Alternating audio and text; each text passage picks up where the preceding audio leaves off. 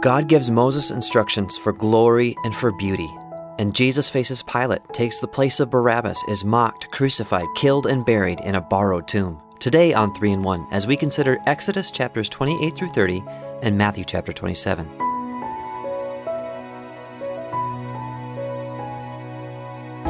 For glory and for beauty. That caught my attention today in our reading. That phrase, it's found in verse 2 of Exodus chapter 28. And you shall make holy garments for Aaron, your brother, for glory and for beauty. I love that. God is the ultimate hopeful romantic and the ultimate artist, extremely concerned with aesthetics, with artistic expression and beauty. Have you realized that? If not, start looking around when you're outside. Sunsets and stars, seascapes and landscapes, mountains and valleys and fields and flowers, all uselessly beautiful if it were not for a God that was concerned about glory and beauty. For glory and for beauty. And we haven't even talked about the wood duck yet. Have you ever seen a wood duck? I mean, God seriously spent his time painting that beautiful little creature. For extra credit, either now or afterwards, just Google a wood duck. Look at it. What evolutionary ability did all of that obviously intentional beauty give that little duck? None. All of those colors were given by God, by design, for glory and for beauty. God loves beauty. God loves artistic design. God loves for things to be intentionally beautiful, like the priestly garments. But we're also going to see this intentional beauty in all aspects of the tabernacle and its furnishings. We find that in verse 3 of chapter 28. So you shall speak to all who are gifted artisans, whom I have filled with the spirit of wisdom, that they may make Aaron's garments, to consecrate him that he may minister to me as priest. Gifted artisans filled with the Spirit. Are you a gifted artisan filled with the Spirit? Then honor God by creating, by making the most beautiful artistic expressions in whatever medium he has called you to, for the glory of God and for beauty. I love that. Now, I felt that I must mention again, even if it is only to remind myself, that I did not intend for 3 in 1 to be a running commentary as much as it is to be observations and an overview out of the overflow of my own time in the Word. Meaning, I have to resist the temptation to touch on everything and only focus on the particular things that minister to me the most each morning in my reading. Otherwise, we'd be here all day. And I've noticed that the episodes are getting a little longer than I had wanted, so let's dial it back a bit and behold the glory of God in a few observations from each chapter. Like God's intentionality in instructing Moses to enlist gifted artisans filled with the Spirit to construct and create each aspect of the tabernacle for glory and for beauty. A friend of mine reminded me this morning that this phrase, filled with the Spirit, as it concerns artistic expression, occurs numerous times here in Exodus. Listen. Verse 3 of chapter 28 says, So you shall speak to all who are gifted artisans, whom I have filled with the spirit of wisdom. Verse 3 of chapter 31 says, And I have filled him with the Spirit of God in wisdom, in understanding, in knowledge, and in all manner of workmanship, to design artistic works. Then there's verse 31 of chapter 35. And he has filled him with the Spirit of God, in wisdom and understanding, in knowledge and in all manner of workmanship, to design artistic works. So be encouraged, artisans, craftsmen, tradesmen, architects, flooring installers, photographers, all who are called by God and filled with his Spirit. God cares about glory and beauty. So honor him today by making something beautiful. I'm so blessed by this, rediscovering this verse today for glory and for beauty. Okay, as you read through chapter 28, you will have noticed that each aspect of Aaron's garment was intentional, beautiful, and meaningful. And so was each aspect of his ordination ceremony, or rather his consecration ceremony. What does it mean to be wholly consecrated to God? It means simply to be specifically set apart for a good work.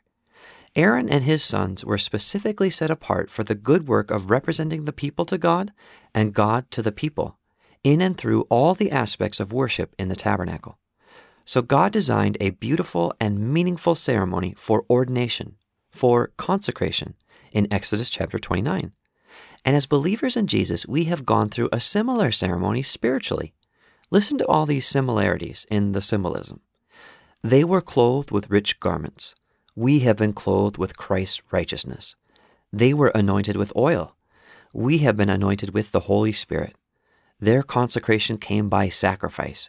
We were set apart by the sacrifice of Christ. They were set apart by blood, on their ear, on their thumb, and on their foot. We were set apart by blood, as a living sacrifice, having ears to hear, hands that work, and feet that walk for Him and for His glory. See, we willingly offer ourselves up, and He willingly sets us apart, wholly consecrated to Him. You have been ordained by Him to glorify Him in whatever He has put to your hand to do today. So as you hear from Him and work from Him and walk in Him today, honor Him today. Okay, on to chapter 30, where we see further instruction for the furnishings in the tabernacle. There's the altar of incense, symbolizing the prayers of the saints rising to God. There's the bronze laver, where Aaron and his sons would wash before serving God in the tabernacle. And then there's the anointing oil and the incense, as they were to be created aesthetically, artistically beautiful and pleasing as well. Specifically, according to the master artist's formula, that specific formula that could not be used for anything else. It was set apart specifically for worship. The good work of worship. Why? Well, our sense of smell can bring back the strongest memories. And maybe God wanted to trigger the worship of God with intentionality and trigger it intensely with this incredible smell of the anointing oil and the incense every time anyone went even near to the tabernacle. That sweet-smelling aroma of worship. What's triggered for you when you walk into worship? I pray that it's the intense memories of just how good God has been to you. I pray that if it is memories of just how bad people have been to you, then those memories would fade and new memories would be made, the sweet memories of the goodness and grace of God, only made possible by Christ's sacrifice on the cross of Calvary, which we read about today in Matthew chapter 27. The chapter began with Jesus being handed over to Pilate. Judas had betrayed him, had Jesus arrested, and now Jesus stands before Pilate. And Judas was drowning in worldly sorrow over what he had done, choosing to run away rather than repent, and ultimately his despair led to his own death. Now listen, if you are drowning in sorrow over your sin, run, do not walk to Jesus. You know what I mean by that, right? Push pause and talk to Him right now. Tell Him, confess to Him everything that's on your heart. Get it all out. Hide nothing. Be specific. And then ask Him to forgive you.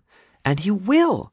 Even going one step further, He will cleanse you completely of every single sin that you will confess. Don't let worldly sorrow for sin drive you away from Jesus like it did for Judas. Run to Jesus. You will not make it on your own. The burden of sin is too difficult to bear. It will drive you crazy. It will drive you to despair. It will ultimately cost you your own life. For the wages of sin is death, but the gift of God is eternal life in Christ Jesus. So what are you waiting for? Run to Him now. We'll be here when you get back. Okay, we're back. We left off with Jesus standing before Pilate, silent, like a lamb led to the slaughter. And Pilate marveled at this man's silence. Now, why was he silent? And why did Pilate marvel? Well, people in this position are usually expected to be freaking out, justifying themselves and pleading for mercy. But not Jesus. Why? Because in the eyes of God, He was guilty. Guilty for every sinful thought, every sinful word, every sinful deed that I have ever done. See, He was standing there in my place, about to pay my penalty, and so He did not plead for mercy, because He intended to pay my penalty in full. But Pilate couldn't see all of that. All he could see was a seemingly innocent man that the jealous Jews wanted crucified and killed. Evidenced by the same crowd that shouted a few days ago, Hosanna, Hosanna, that were now shouting, Crucify, Crucify, leading up to these chilling verses 24 through 26, where it says, When Pilate saw that he could not prevail at all, but rather that a tumult was rising, he took water, washed his own hands before the multitude, saying, I am innocent of the blood of this just person. You see to it. And all the people answered and said, His blood be on us and our children. Then he released Barabbas to them, and when he had scourged Jesus, he delivered him to be crucified. So, innocent Jesus was led away to be crucified as a substitute for guilty Barabbas.